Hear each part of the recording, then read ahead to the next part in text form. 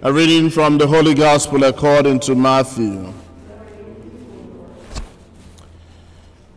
When the Pharisees heard that Jesus had silenced the Sadducees, they gathered together, and one of them, a scholar of the law, tested him by asking, "Teacher, which commandment of the law is the greatest?" He said to him, "You shall love the Lord your God with all your heart, with all your soul, and with all your mind. This is the greatest and the first commandment. The second is like it. You shall love your neighbor as yourself. The whole law and the prophets depend on these two commandments." The Gospel of the Lord.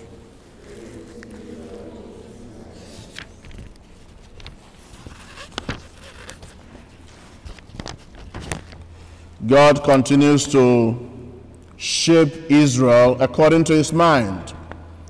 Having taken over rulership of Israel, he is their shepherd and is going to spare nothing to restore Israel. The messianic restoration of Israel we read today from the prophet Ezekiel. And Ezekiel here sees into the future and speaks to Israel in his deprivation, in his hopelessness. The word of God comes to speak to dry bones. In this passage of the dry bones, if you try to imagine it in your mind, if you try to conceptualize it, you will immediately see that there looks to be some difficulties. The bones are located in the valley.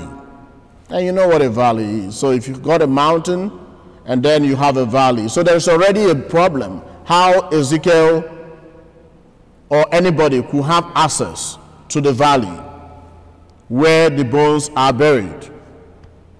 But there is also the problem of how do you gather bones together? Who does that? What are you gathering bones for? But this is the injunction from God, and the prophet is going to obey him. So God says, speaks to these bones, and the Spirit will be upon it. Ezekiel did exactly as it was said. But this is not just an imagery. Like the reading helps us to understand, the dead bones is Israel. Israel was in a very difficult situation. They don't know what tomorrow has for them. But through the intervention of the Spirit of God, God speaks to Israel. Israel comes back to life. And this passage reminds us of creation itself. When there was nothing, God spoke and something came to be. This was the same breath of life that Jesus breathed on the disciples and said, "Receive the Holy Spirit." And so here, Ezekiel speaks as though God was recreating the world. The Spirit of God is made to come upon the dead bones, and they are living. They are now back to life, and the reading ended by saying that God said, "It shall be known that I, the Lord, has done this." It is the intervention of God that is able to make things that were not to be. He makes what is impossible possible. God, who creates out of nothing, can make what is not today to be tomorrow.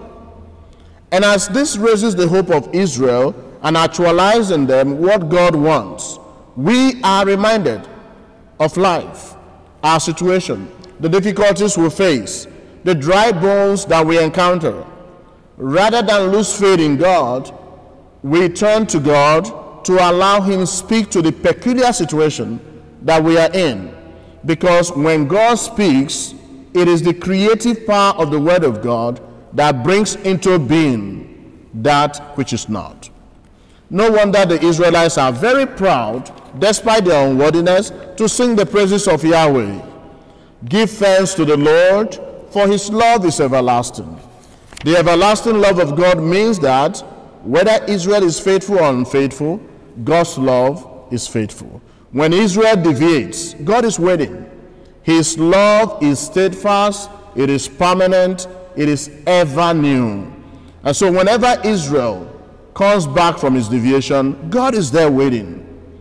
And come to think of it, if God is to react like we do, in our unfaithfulness, in our ups and downs, if we are faithful, God is faithful. If we are unfaithful, if God remains unfaithful, we'll all be in trouble. But God allows this to be so that while we may change, while we may be unstable, he is stable. God cannot change. But we also see beyond that, that this love of God is revealed in Jesus. And then Jesus, continuing to do this work, encounters a lot of obstacles.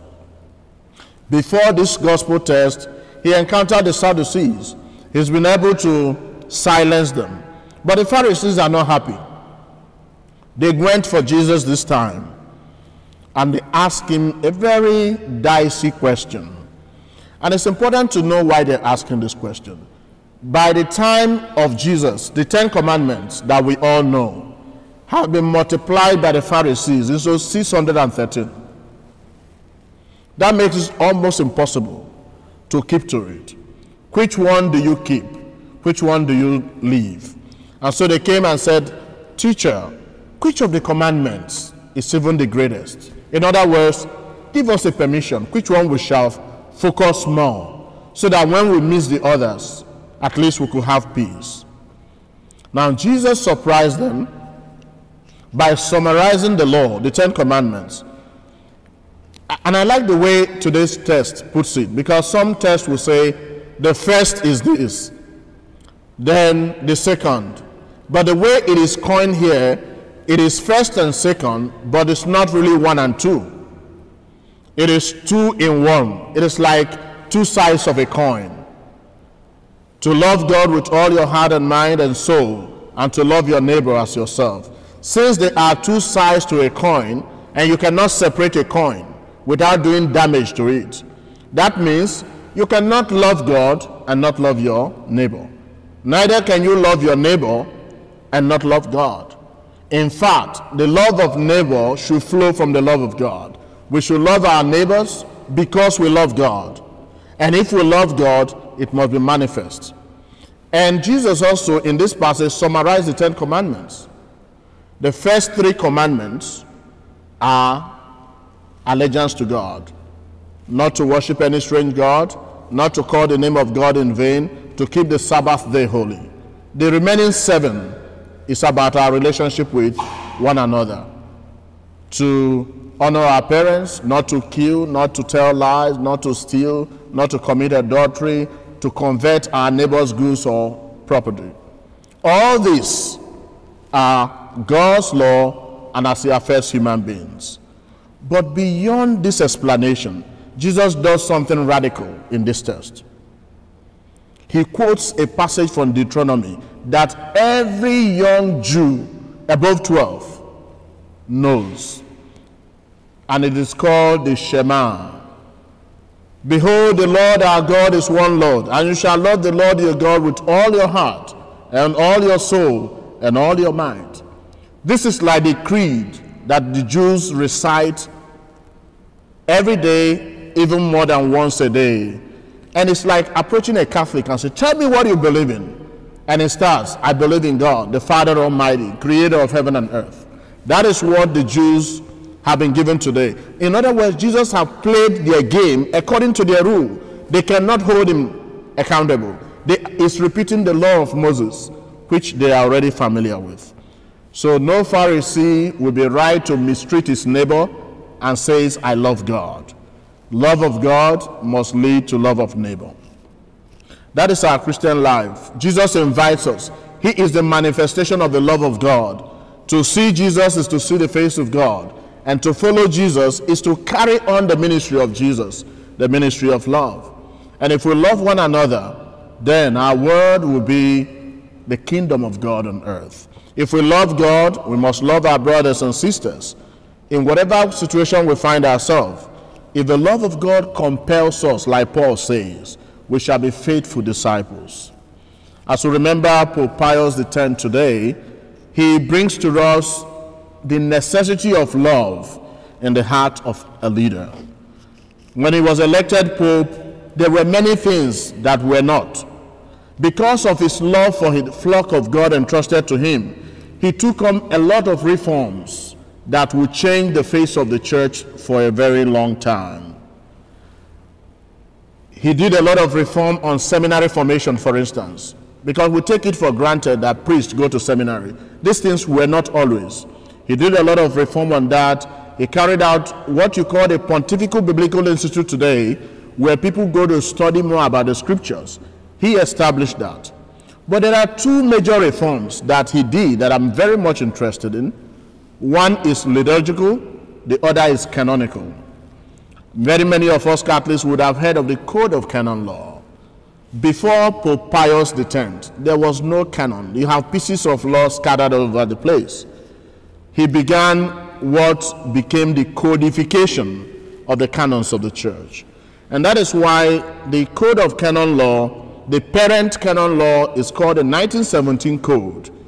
And another name for it is called the Pio Benedictine Code. The Pio, that's Pius. He started it and died, and a Pope Benedict, not Benedict XVI. A Pope Benedict came and completed it. So that's why it's called the Pio Benedictine Code. And that is the foundation for the present code we have, the 1983 Code. So he gives us a reform that guides the life of the church, that makes law reflect the love of God. The canon law is for the salvation of souls, not the damnation of souls. The second reform he did, which we should forever be thankful to him, is that until his time, we couldn't receive communion the way we do today. Many Catholics don't know that frequent communion was not common. There was a time in the church, you come to Mass, only the priest shares communion. You just say amen in your mind. And then when the lay people started receiving, it was not common. It was once a while.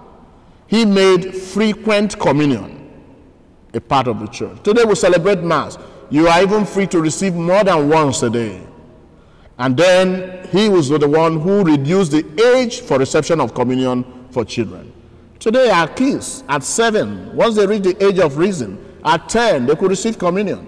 It was never so. And that is to show you how much care he has for the flock, that he wanted the mercy of Jesus, the heavenly bread, to be made available for the salvation of people. And if you know anything about this Pope, it is the motto. When he became Pope, he chose a motto, like the guiding principle behind his papacy, and he took it from a passage in St. Paul. Restaurare omnia in Christo, to restore all things in Christ. What is Christianity if not that? That everything will be restored in Jesus. And if we can apply it to our life, it means Jesus will be in the front of us, at our back, at our side. Everything we do, Jesus is the centerpiece. And you can be guaranteed that if we act that way, we'll be stable. Even when we fail, since he's the centerpiece, we shall always come back to him. He never fails. So we pray at this Mass for the grace of fidelity, to make us more faithful to Jesus, to follow his word, as we approach him like dry bones, that he may speak words of the Spirit to our life, our situation, and our circumstances. And as we say amen, receiving the bread of life, Jesus himself, that our spirit shall be enlivened, to be alive in Jesus, to be faithful to him, through Christ our Lord. Let us pray. Let us pray for the Holy Father and the leaders in the church, the bishops, priests, and the clergy, that God Almighty will continue to guide each and every one of them to remain faithful to the mission